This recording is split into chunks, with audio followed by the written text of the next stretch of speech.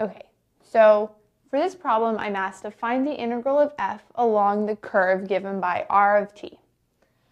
So f is z negative x, y, and r of t is cosine t, sine t, sine t. And I'm looking for t between 0 and 2 pi. So let me write down the general form of this line integral.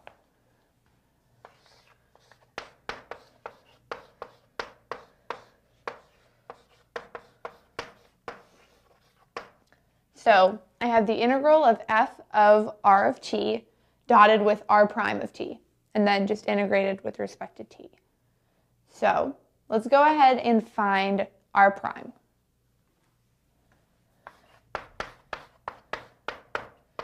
So I'm just going to differentiate each term with respect to t. So let's look at the first one. The derivative of cosine t is going to be negative sine t.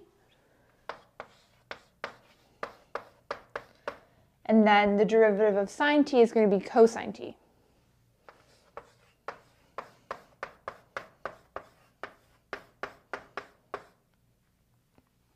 Okay, now we want to find f of r of t.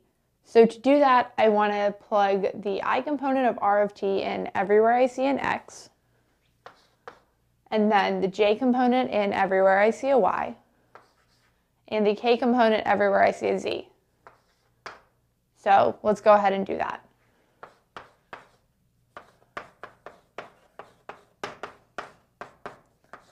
So my first term in f is z, so that's just going to be sine t.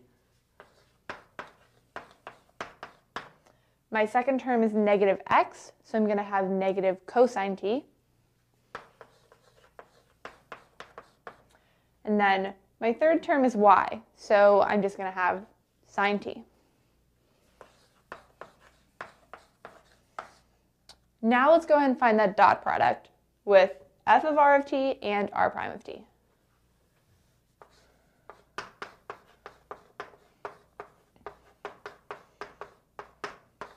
So to do that, remember, we just multiply the I components and then add them to the product of the j components plus the product of the k components.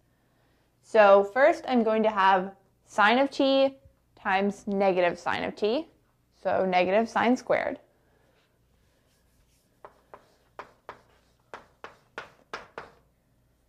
And then I'm going to have negative cosine times cosine, so negative cosine squared.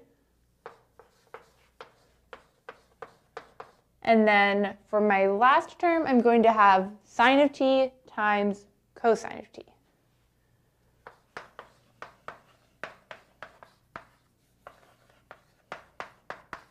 Okay, well, I see a trig identity here that I can cancel out. So negative sine squared of t minus cosine squared of t is like negative 1 times sine squared plus cosine squared, which we know is 1. So I can rewrite this as sine t cosine t minus 1.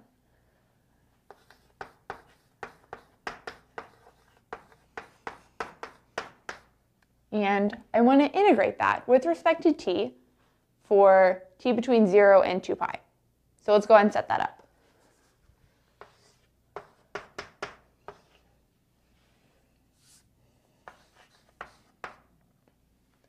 Okay, so for sine of t cosine of t, I'm going to have to do something, and I'm going to use a u substitution, and I'm going to set u equal to sine of t.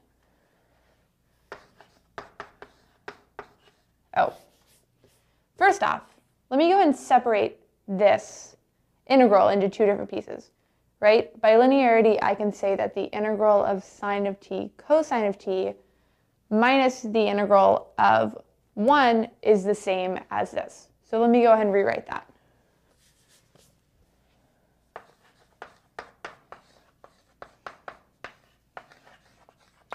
So now I have two separate integrals to work with.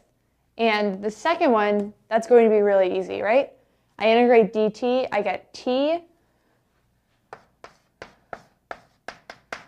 I evaluate that from 2 pi to 0. I plug in 2 pi, and I'm going to get minus 2 pi. So that was the easy half of this integral. Now let's do the harder one. U substitution, and I'm going to set u equal to sine of t. So when I differentiate that, I'm going to get du equals cosine t dt.